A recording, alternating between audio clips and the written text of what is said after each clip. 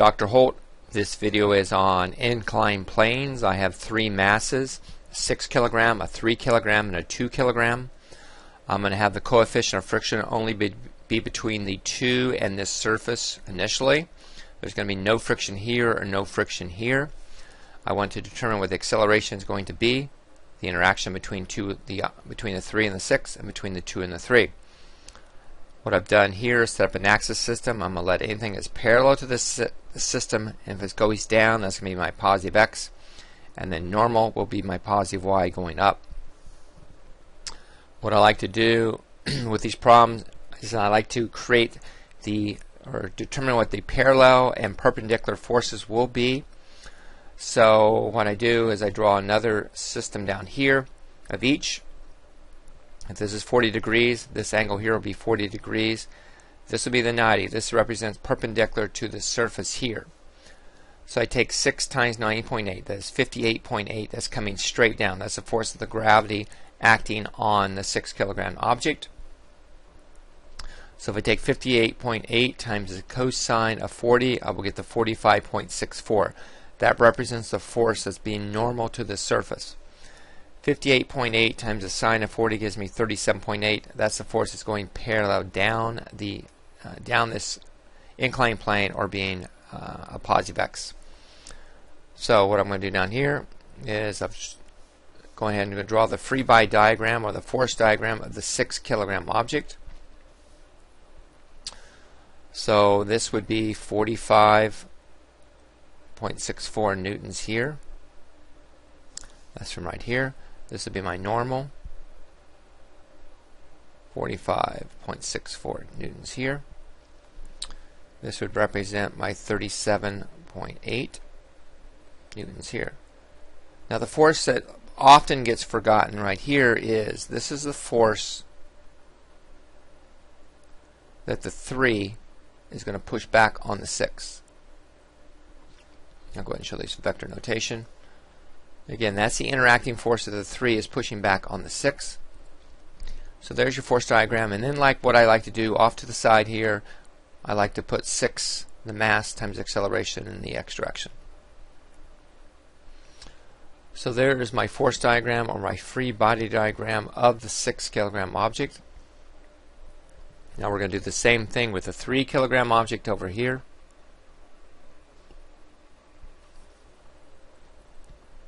We go back to the picture. I got 22.52 coming down.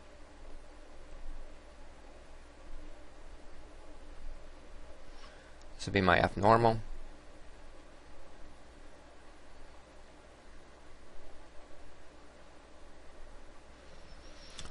This is going to represent the force that the 2 is pushing on the 3.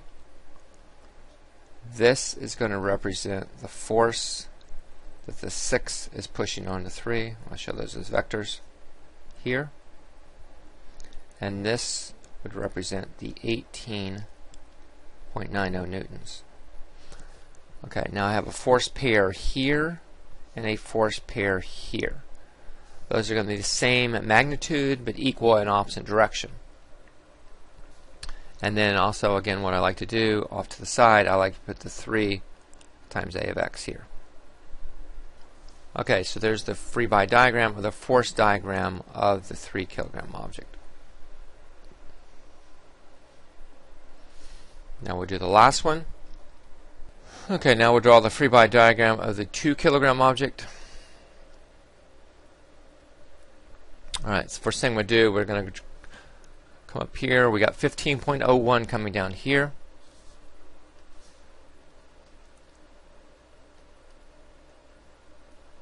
This will be my force normal.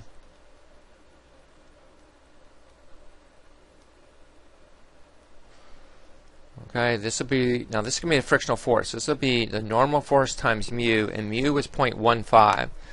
So all we have to do is take this normal force, 15.01, we multiply it by 0.15. That gives us 2.25. So the frictional force is going to be 2.25 newtons. Alright, now we have 12.6 coming down here.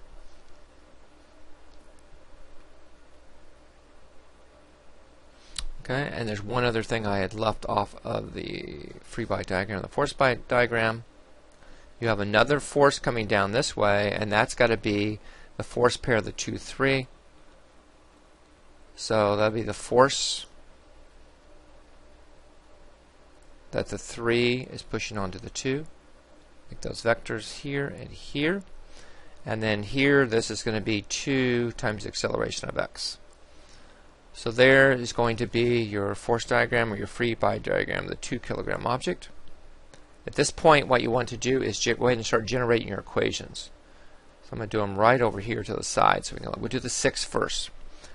So anything that goes up is going to be negative. So I got minus f, the 3, 6. I'm going to drop the vector notation, plus 37.8 must equal to 6 times acceleration in the x direction. That's my first equation. We come up to this one. I got minus f 2, 3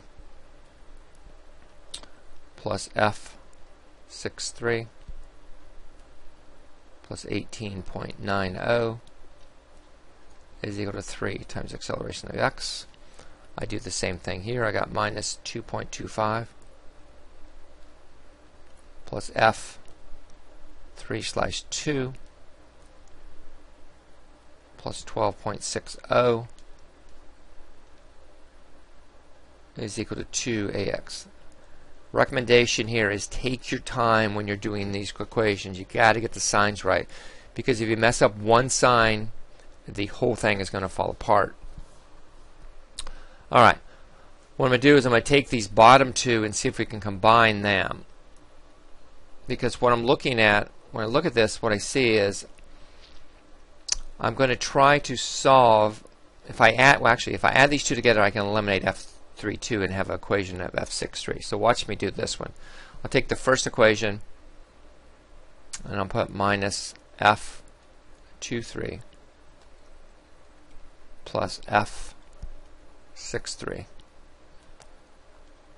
plus 18.90 is equal to 3ax. Alright, over here I'm going to put the f3, 2 first. I have 0, I have no 6 3's. Now let's do this one, and you combine those. 12.6 minus 2.25 plus 10.35.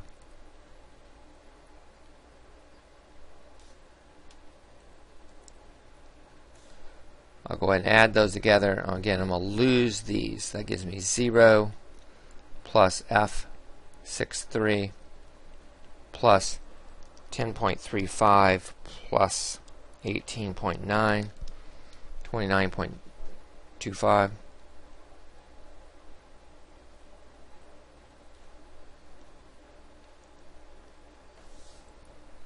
Okay, so I'll solve for actually I'm going to solve for f6, 3 here. Is an f6, 3 going to equal to 5ax minus 29.25. Alright. What I want to do with that is I want to put that back into this equation here, because we know 3, 6 and 6, 3 have the same magnitude, just opposite direction, and I'll get one equation that has nothing but ax in it. So I do that over here. So I'm going to do minus. Now instead of doing 3, 6, I'm going to put in what I had here. I recommend you put that in parentheses.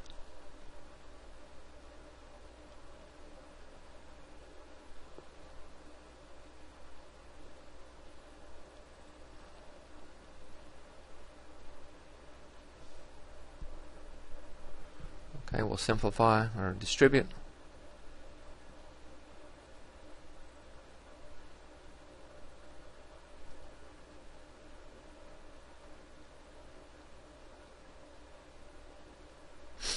Add 5x to both sides. That gives me 11ax is equal to 29.25 plus 37.8.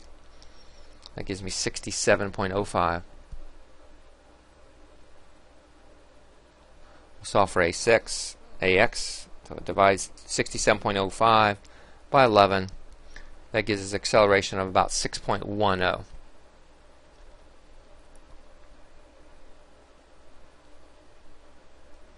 and that would be meters per second squared. Alright, so we have an acceleration.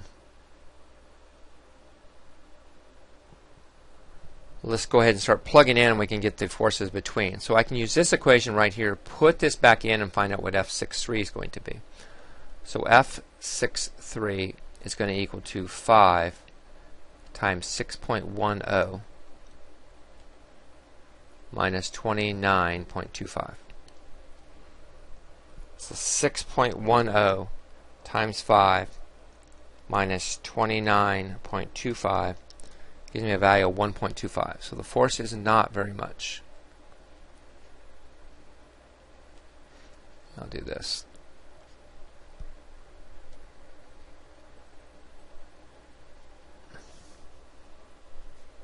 Okay, so we got that one. Alright, so let's check off as we go. So we have this done already. We have this done already. So now we need to get 2, 3. We can go back. The easiest way to get 2, 3 would be really just go back to this last equation right here. I'm going to grab it right here. Let's see if I can grab this part right here. Okay, we got it.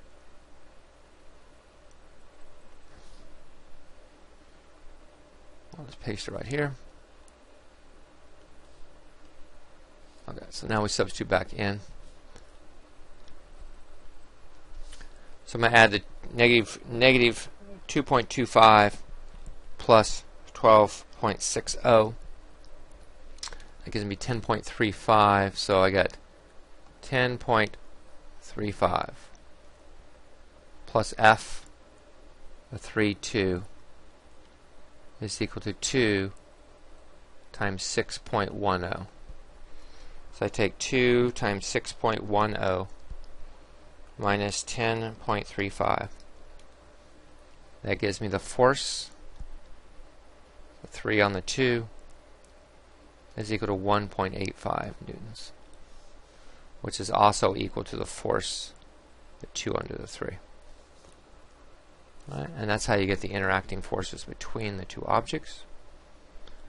So here I got acceleration, I got the forces between. Now, if you want, and I recommend this, is to go back and validate that your acceleration is right. And an easy way to do that problem, is to think about this whole thing as a system. And you could have done this from, actually, when you start this problem, you could do this just like this, and it's probably a faster way, but this is a more methodical way to work down, and I think you learn more by going through this step at least once. Here, what is the total mass? I got a 6, a 3, that's 9 plus, so I have 11 kilograms. My total mass is 11 kilograms. So all we're going to do is we're going to do summation of forces in the x is equal to mass times acceleration in the x. That's all we're doing here. So I'll sum up the forces. So the forces I would have coming down, I'd have the 37.8 here, I'd have 18.9 here, I'd have 12.6 here, and the only other one going back up is going to be this frictional force right here. So I'll start out with minus 2.25 plus the force is going down 37.8 plus 18.9 plus 12.6. That gives me 67.05. So my summation of forces is 67.05. That better or equal to 11 times acceleration of the x. We take that divided by 11 and I get a value of exactly what we got doing it the long approach or the methodical approach.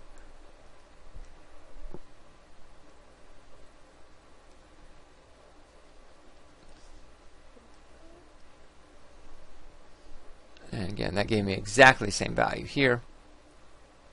And what you could do too, if you're unsure about what the forces are between, take what the acceleration you have right here, put it right back into here, and you can solve for F636, and you should get the values that we have. Alright, hope this approach worked. I hope this video was useful. Again, just be really methodical. If you cannot make a mistake on the signs as you set this up, again, the whole thing will fall apart if you do. And then again, you can check it as the entire system to make sure what your answers that you have are correct. All right, best of luck.